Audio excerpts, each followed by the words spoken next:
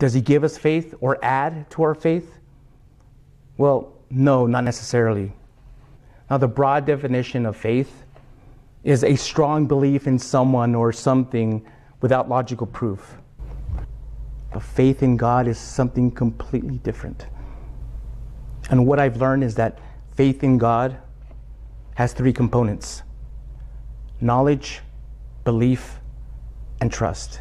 First, in order for anyone to believe God, they must know about him.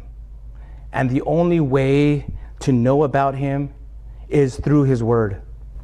Second, once someone has knowledge about God, they must believe that he exists. And the third component of faith, and I believe it's the most important ingredient, the most important component, is trust. Faith is believing that God is who he says he is, and that what God can do, only God can do. But trust takes it a step further. It is making the willful choice to trust that God will do what he promises.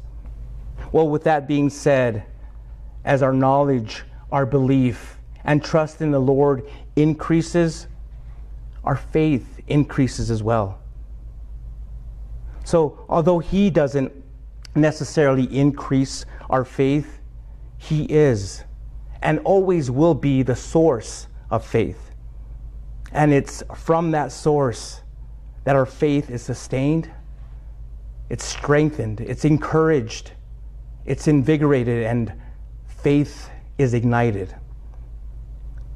It helps us to see and to believe that nothing is impossible with God.